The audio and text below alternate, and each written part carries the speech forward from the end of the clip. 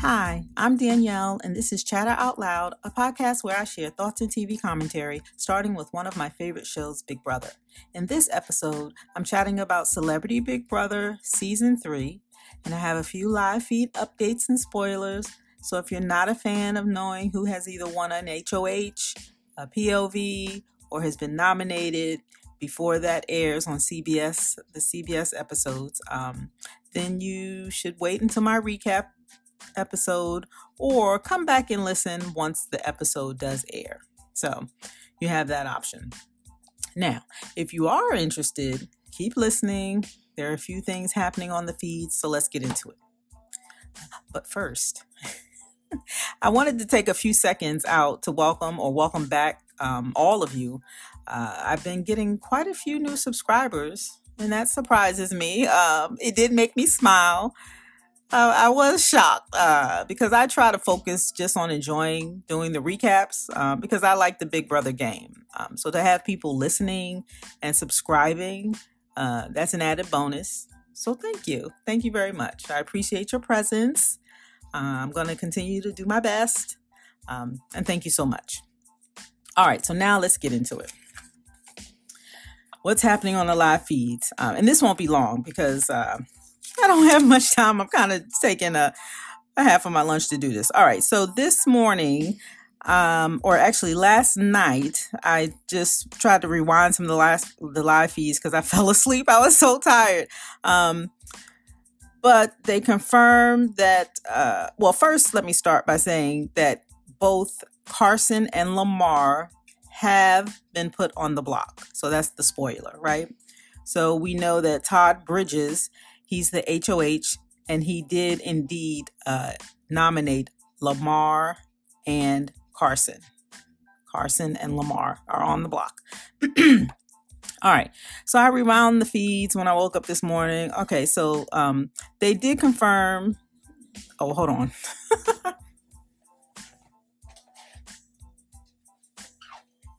In the middle of doing this, the live feeds came back up and it was loud because I kind of played in the background. And so I didn't want you guys to have to hear that, me trying to talk over that.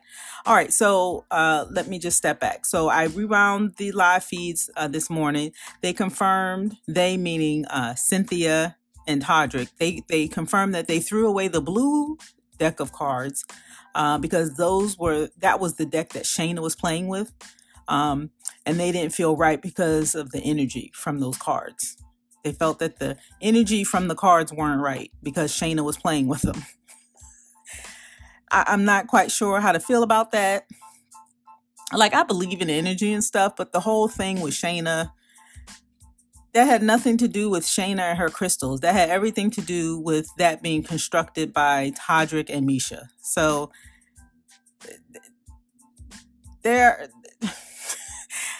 Cynthia and Todrick, they're going to feel like fools when they get out of the house and they're going to, or not Cynthia and Todrick, I'm sorry, Cynthia and Carson are going to feel like fools when they get out of the house because they're going to realize how they were played and they're going to see what Todrick and Miesha did and then how Shayna wasn't really the bad person. And I hope they feel bad. In the end, everyone's going to move on with their life. This is a game, but I don't know. I just thought it was weird that they talked about that they didn't want to play with they meaning Cynthia and Todrick didn't want to play with the blue deck of cards because that was the deck that Shayna was playing with. And Cynthia was talking about she had good discernment. And I'm thinking in my head, what is that, Cynthia, opposed to bad discernment? Like, what? Like, I don't always get things right grammatically, you know what I mean? But good discernment is not a thing, Cynthia. Discernment is good judgment. You don't have to put good in front of it. Like, I want her to stop talking like that. She just annoys me. All right. Anyway, later on, Todd Bridges is talking to Lamar and they were referring to Todrick. Todd Bridges says, he doesn't know anyone who talks as much as Todrick. And that cracked me up. And I've been saying probably on every one of my episodes covering Celebrity Big Brother that Todrick talks a lot. And I explained it in my other episodes, but most of what he does is trying to defend and deflect. And sometimes people like that, when they talk so much, they're trying to convince you of what they know is BS, right? That's why they talk so much and explain so much.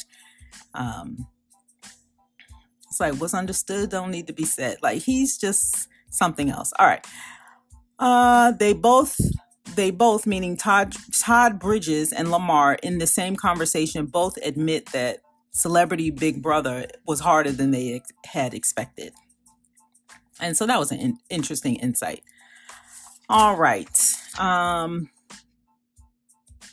was thinking about doing a separate little episode about this, but I don't know if I want to spend that much time because I did do a whole episode on the cookout itself. So if you look in my library of episodes, you'll see that there's one titled The Cookout, and you can listen to that and hear my thoughts. But the reason I'm bringing that up is because I'm seeing some things online where they are trying to associate Todrick and the cookout in terms of strategy and how it's viewed.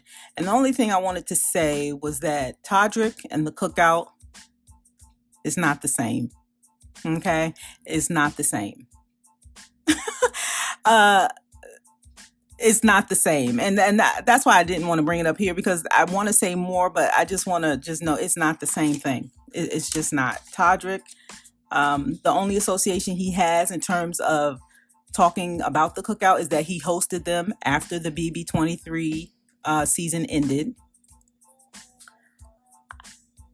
The cookout, I mean, their strategy, they had an excellent strategy, by the way, that was put together by Tiffany Mitchell. She was the mastermind, not Derek F.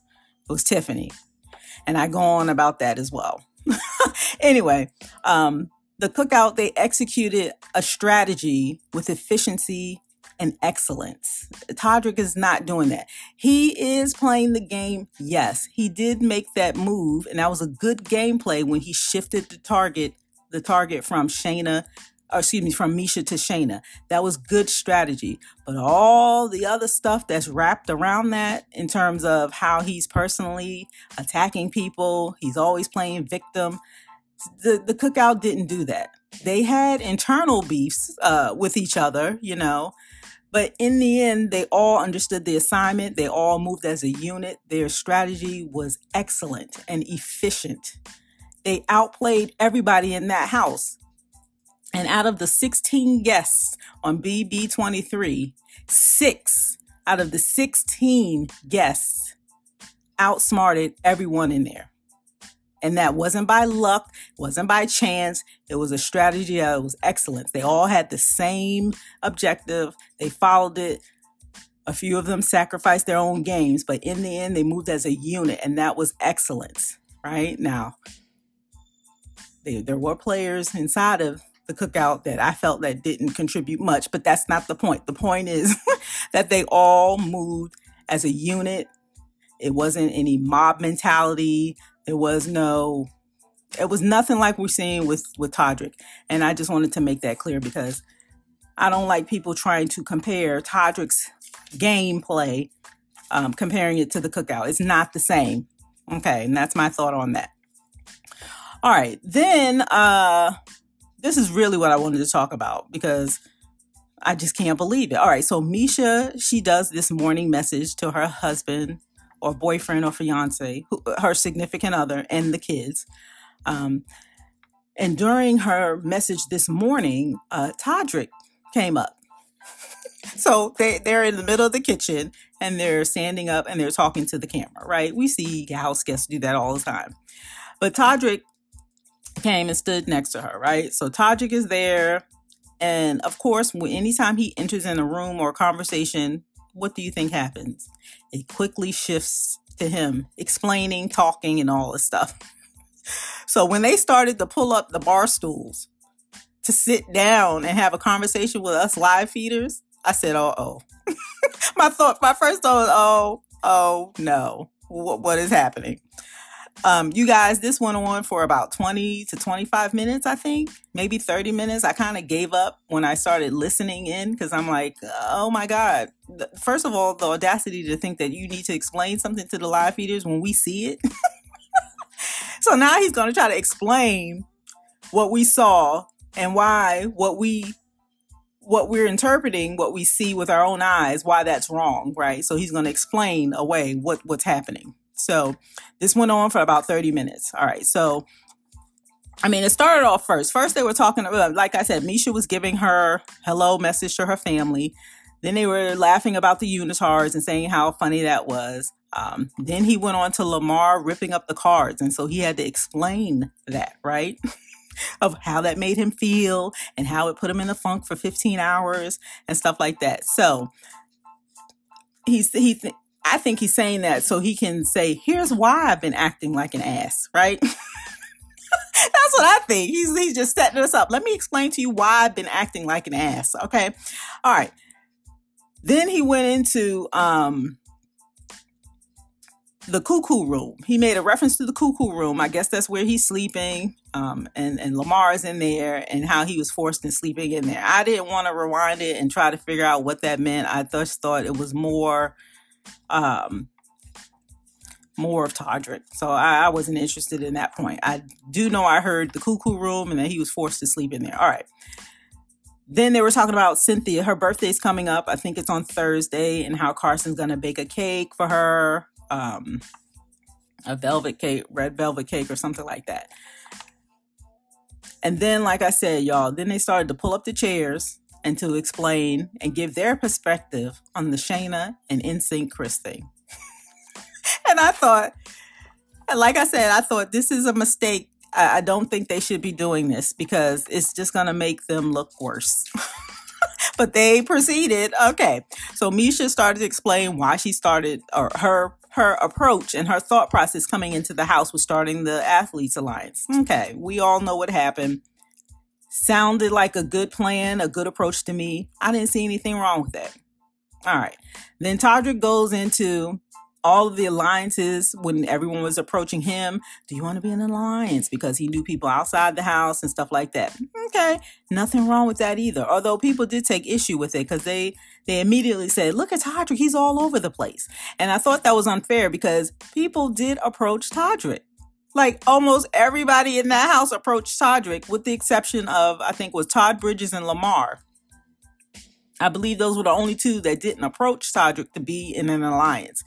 So he didn't do it. He didn't approach. They approached him. So I thought that was a little unfair in the beginning, right? Now everything that people are saying about him and stuff, it's all, there's validity to it, right? And it's his own fault because of how he's acting. But anyway, he decided based on all of these alliances he was initially in that he was going to work with the one he was most connected with. And that was the one with Miesha because they were the same age. They had the same interests. And I'm like, oh, you fight? You an MMA fighter, Todrick? Like, you have a family and children? Like, what interests do you guys have? And then at the same time, they're both saying, yeah, opposites attract. So like, what? I'm confused. What is your message? You either connected because you have the same interests and you're all the same, but then you're not the same because you're opposite and opposites attract. Like, what is the message? What is the message? Right? And it just got worse from there. You guys, the whole explaining to us, the live feeders, like, what did he say?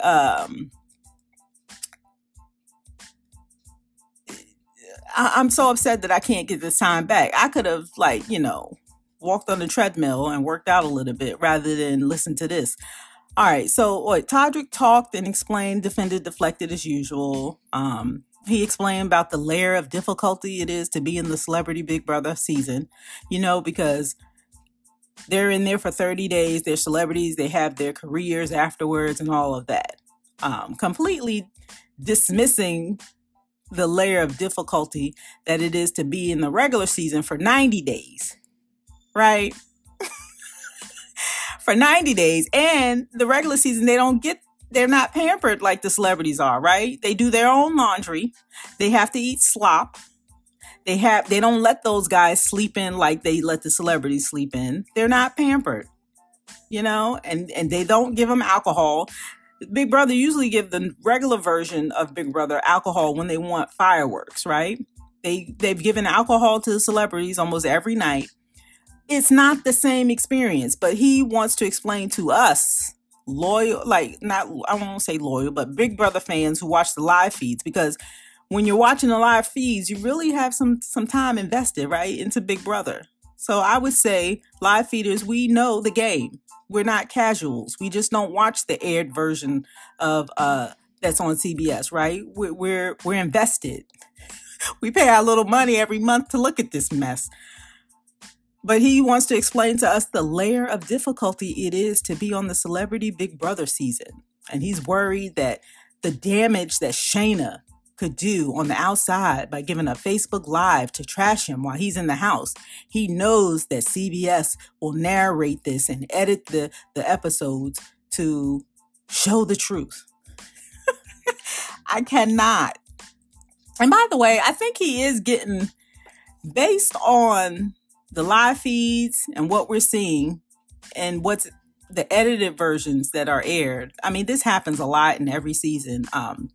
People usually get you would really have to be horrible, like that Aaron person. Remember all those seasons ago? I don't even want to bring that up. That's was traumatic, but she was so bad in her racism and everything that they couldn't even air that stuff. I mean, they couldn't ignore it, I should say. But Todrick has been given, and I'm not talking about he's being racist. That's not the comparison. The comparison I'm trying to say is that certain house guests, they get a good edit, right? So people online, people who only watch the episodes, sometimes they're confused. Like, why are people hating him? Like, why don't they like him and stuff like that? When those of us that watch the live feeds, we see a lot of it, although they're cutting the feeds a lot. I don't even get into that. But I guess what I want to say, I don't want to ramble on this too long. I guess what I'm trying to say, I'm attempting to say that Todrick is getting a decent edit, right? Opposed to what we're seeing on the live feed. And I brought in Aaron because I don't think what he's doing is so outrageous. I mean, it's outrageous, but it's not as outrageous as that Aaron girl, because she was spewing racial slurs and just making comments that were unacceptable, and CBS could not ignore it. So they had to put some of that into the episodes that aired, right? So Aaron didn't get a good edit, but she shouldn't have, because she was horrible, right? Todrick is horrible in terms of the personal attacks and the way he trash talks and all of that. But we don't see that on the episodes that air, right? And so to me, I translate that as he's getting a good edit because they're leaving out all that foul stuff. All right. Going back to them pulling up these chairs and talking to the live feeders and explaining it away. So Todrick is disheartened by what he learned when Cynthia and Carson told him about Shayna. And he said that Cynthia, they're good narrators. And so he believed them. Cynthia is a good narrator, so he believed her. Mm-hmm. Right. All right. He doesn't want to be perceived as a bad person, and that Shayna and Instinct Chris attacked him personally. The feeds cut in and out. I was exhausted. I gave it about 20 minutes. I couldn't take any more. My conclusion is that Todrick is doing what he does best. He's talking. He's explaining, defending, deflecting. He's playing the victim. He has no accountability for what he did because he doesn't think he's done anything wrong until he gets outside of the house, and he'll see how people view him, and then he'll try to explain that away. But by then, we won't really care because we all move on with our lives, watch other shows, and then wait for the real version of Big Brother in the summer. He thinks he's right in everything he does, And then he's trying to offer us excuses of why he had to be so, hard and firm with both Shayna and NSYNC Chris. And it's funny because if you let him tell it, he has put so much thought into all of this, right? He's like, for the past 24 hours, I thought about this. And I'm thinking, the only thing he has thought about is how this could potentially hurt him on the outside.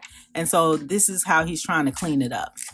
And I don't think he put much thought into the way he's talked to and bashed Shayna. I don't think he put much thought into the way he talked about and to NSYNC Chris about, his dad and all this pettiness, or him being a dad and his pettiness and stuff. I think that's innate in who he is. Like, this is who he is. So he just reacts, and this is how he is. So the fact that now over the past 24 hours, he's given thought and doing this stuff and still is defending and explaining and giving excuses is very telling. Anyway, that's all I had. Like I said, I couldn't take any more. If something new comes within the next or before I do my recap, because remember, an episode is airing tonight and they'll show the HOH competition, who wins, and they'll show who is up for nomination. I think we'll get all of that in tonight's episode. But I wanted to come and share some of the things I'm seeing on the live feeds. So I don't want to summarize. You just rewind and listen. So I'll continue to watch the live feeds as I get a chance. Like I said, I usually have it on as background until I have to take a call or something, and then I just turn the volume down. Yep, and that's all I have. So I look forward to the next episode tonight. I hope you do too. I'm so excited to see the HOH competition and then the Mojito and Lime and how that came about. And we'll all get to see Lamar and Todrick in their costumes, in their unitards, and see them tethered together and walking around the house. I am so looking forward to the diary room sessions of watching Lamar's reaction to this. Oh, I can't wait. All right. So that's all I have. Quick and easy. So be sure to come back and give me a listen, like, follow, share, subscribe. You can leave me a comment, leave me a message. If you're listening to the podcast, there's a link to leave a message right there when you're looking at the episode. So check that out. You can find me by looking for Chatter Out Loud. I have this podcast. I tweet. I'm on YouTube. So look for Chatter Out Loud and you'll find me. Yep. So my name is Danielle, and you're listening to my podcast, Chatter Out Loud. Thank you so much for joining me. And as always, I appreciate your support. And that's all I have. Thanks again for listening, and I'll talk to you next time.